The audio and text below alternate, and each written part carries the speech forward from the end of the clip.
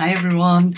I thought it was about time I dropped in for a little chat. You might be kind of thinking, where's she gone? Where was Friday Soars last week? Well, actually I did start to record this for Friday Soars, but then, you know, when you just have those weeks, it's just been so busy.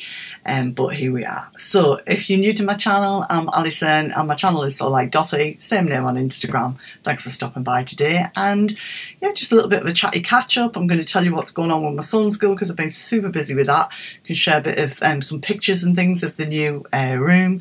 And also I'm going to tell you more about this gorgeous dress that I've been pattern testing. So hang fire and I will tell you some more about it shortly. So yeah, why have I been so busy? Carl's, I just should say thank you first of all for all your lovely messages about Carl. He's still poorly, he's still off work. He is a little bit better, so it is Monday and he's feeling just a little bit better, but he kind of like does something simple like goes in the shower and he's absolutely exhausted and has to lie down. So anyway, he will be better soon, I'm sure. Obviously he's negative now. But yeah, last week was quite, let's just say, challenging because I still officially can't drive. Well, not officially, I can't drive. I'm hoping I go back for my outpatient review and x-ray on Thursday, and I'm hoping that they go, okay, you can drive. So I've literally emptied everything to do with my son's school from the room, and in my dining room I had like 2-metre tables, desks, chairs, machines, everything. And then of course Carl got ill and he just wasn't well enough to do anything and I couldn't drive, and I was like, what am I going to do? Anyway, thank you Graham, I know you watch my blogs. Carl is, I always say Carl's Graham's friend, but I've known him for so many years now, almost 10 years, that he is my friend. And you know, when you have that moment of need and you just think, who can I ring? I need some help, and he was right there in a heartbeat. So thank you so much. I know I've said thank you a lot to you in person, but I really, really appreciate everything that you did to get me shifted in there, because we did have our first classes in there. So I'll drop some pictures in as I'm chatting of the girls that have been so far. We've got another session tonight. It's the final. These ones have been my sort of some test sample group kind of thing, if you like, of the whole course. They kind of graduate tonight with the last t-shirt session, and God, they've done so well. I just think, you know, we were saying this yesterday, when you think 3 sessions ago some of you hadn't even touched a sewing machine and now you're making a t-shirt and attaching a neckband, I just think that they've done so well, and I can't wait to see where they go next with their sewing. So hopefully you've seen a few little pictures and things. There's some things to go on the wall yet, but yeah, we've just not quite got there with that yet. But I love the building. You'll see some of the photographs when I chat about this dress that I've taken within that building. When I went to look around it, I was like, oh, that'd be a good spot for a picture. Oh, that'd be a good spot for a picture. So yeah, so it's been a busy week, but I'm hoping that this week is less busy with other things and more busy with sewing things. So yeah, I'm going to tell you about this dress because this is the new pattern which is launching, I believe, this Sunday coming up, and it's from Jane at the Dressmaker's Closet. I've made a few of Jane's patterns now, and they just are a dream to sew with, a dream to make up. Made the Nell dress, and I've made this is the Dixie dress. So this is obviously this is for pattern testing, so I don't know if the actual artwork is going to change at all, but this is it. So it goes from I'm going to read it rather than show you because you can see it there. So it goes from extra small to 2XL, which is a UK 6 to 22. It's quite a loose fit. You can make it in a top with sort of a peplum, like a bit of a midi length. If you watch follow Jane on Instagram, Dressmaker's Closet, you'll see she's been sharing loads and loads of pictures and videos of all the different ones that she's made. And she made this for sale for a long time, and she's got a vlog about how it kind of has come into development. So you can see the 3 versions of it there. So I made the maxi length just above the ankle. It's actually perfect for me, and as you can see, it's long or short sleeves as well. So you know, you've got a top, sort of a tunic length, and a dress, long and short sleeves, lots of different options in it. So it goes let me just see, So sorry, I'm just looking at fabric and stuff. I got mixed up. No, that's fabric requirements. Let's get to the right thing, Alison, the sizes. Okay, so an extra small goes for body measurements from a 34.5 and finished garment measurement of 36 inches. And a 2XL goes from a 49.5 inches to a finished size of 51 inches. Now, I am a 44 bust and I made the XL, and that says for 45 inches, and it's a great fit across my bust. As you can see there, with the 3 buttons on. I know Jane is amending the pattern for those that are full of busted like myself to make it with a 5-button hole option, which is, you know, an easy thing to do. That was some of the feedback from the testers. And the finished garment size for the XL is a 47, so it just feels like a really nice fit on me. It's so comfortable. I've worn it today. I've had so many compliments on it, and it was you know, step by step, just an absolute breeze to sew. I had this fabric already. It's a denim chambray from First for Fabrics. So I think I might have had 3.5 or 4 meters of this. It does say, so this is quite wide, I think, this fabric. So it does say for a 140 wide fabric for my size, it would be 4 meters. For extra small, 3.25. For 152 centimeter wide fabric, it would be 3 meters for the extra small. And 3.5 meters for the XL or the 2XL, but that's because it's quite a gathered skirt, and there's quite a lot of fabric in the sleeves as well. One of the lovely touches that I did like is that there's a separate facing for the sleeve, which you can see on the end of my sleeve. There's a seam there, so it's, you know, that's nice. I won't turn it too far. I'm kind of going, oh, there's a cotton there. It's, that sleeve is just so lovely and enclosed that whenever you're moving around, it just feels like a really detailed finishing touch. From the pattern testers, I've seen this made in cord.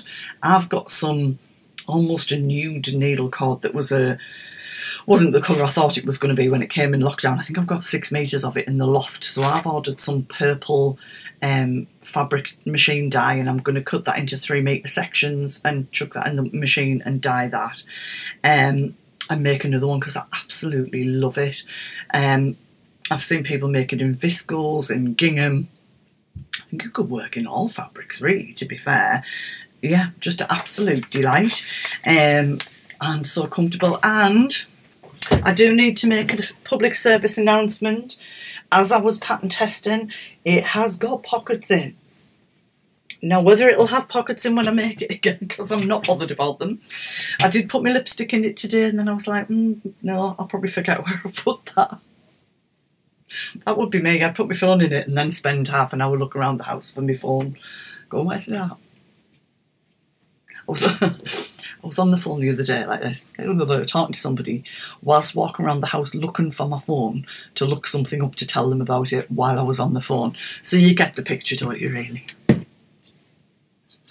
So yeah, treat yourself to it. Jane's patterns are such good value. The Nell dress is very similar, you know, you've got so many different versions, and I know with the Nell dress, Jane has already shared that she's going to bring out like an add-on pack for it with the longer sleeves. I kind of created my own longer sleeves, so it's got currently short sleeves. It's like a jersey t-shirt dress with a neckband, but on the add-on pack it's going to have like a higher neckband and an option for long sleeves. I don't know about any other bits in it, but yeah, lovely. Really enjoyed it. And I was watching Jane's information the other day, and she's completely self-taught at pattern drafting, which I think is absolutely awesome. And you know, the little bits that I do and adaptations that I do, I'm quite impressed when I do those. But, you know, I think massive well done to you, Jane, for teaching yourself how to do that. That's quite amazing, really. So, yeah, what else is happening? I feel like, you know, on Sewing Bee, where they go, it's, I don't know, 50s week or kids week. Well, in my household this week, it's going to be coat week. Because I know I'm always talking about I've got big arms. Somebody went, big arms? I haven't got big arms the other day. When I have got big arms, it's a reality of life. I have to do bicep adjustments sometimes, didn't on this, because it's lovely and poofy sleeves. But a combination of big arms and poofy sleeves means they won't go into a lot of coats. So I have bought, I'll pop a picture of it, the paper cut patterns Nova coat, which I know lots of people have been made before. You'll see on the picture it's kind of a cocoon coat, very easy. Well, no, I'm not going to say, I think it's quite an easy make. So I'm going to aim to get that cut out and made.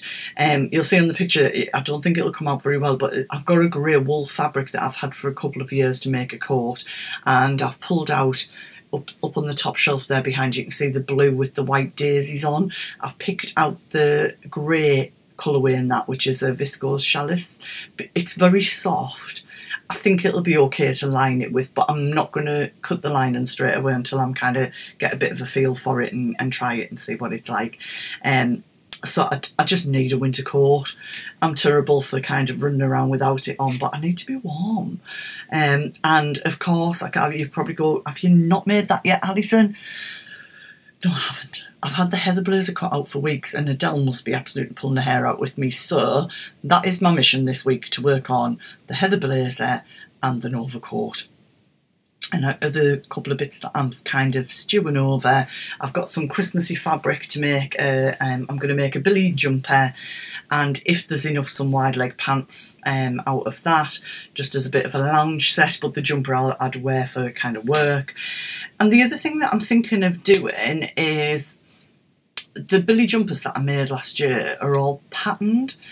But what I'm thinking is if I make probably a pale blue or a pale pink, don't know, one of those, and a black, just in a plain colour, then I can pull those over my other dresses and snuggle up a bit and layer up. You know, even this one, it would go over it because the neckline's, it's not low, but, you know, it would sit over the top of it.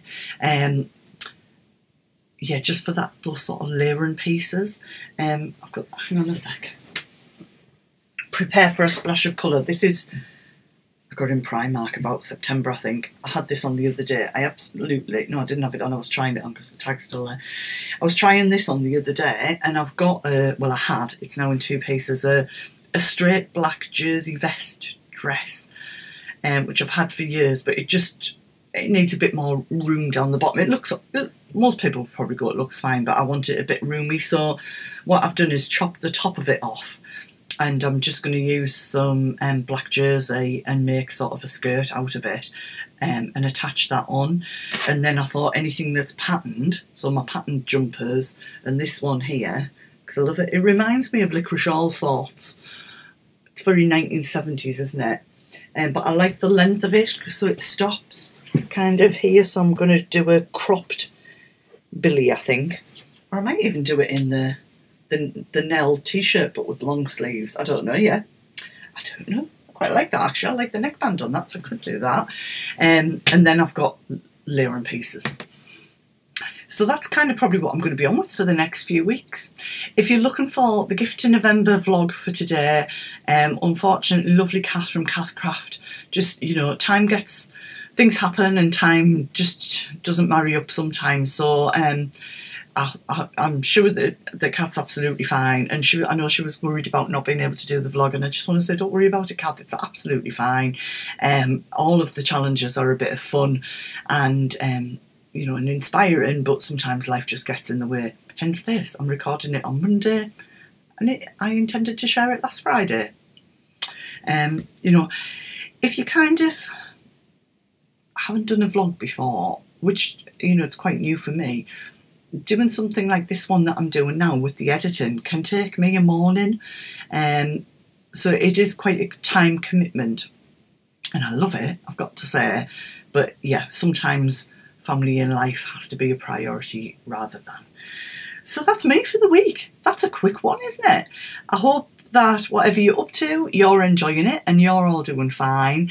Let me know in the comments what you're making. If you've got any Gift in November WIP work in progress, get that shared on Instagram, because we've had some fab ones so far. I think I'll probably share some of those on Friday and let you see some of those. And yeah, I should be back to normal Friday, so hopefully. So take care. Bye for now.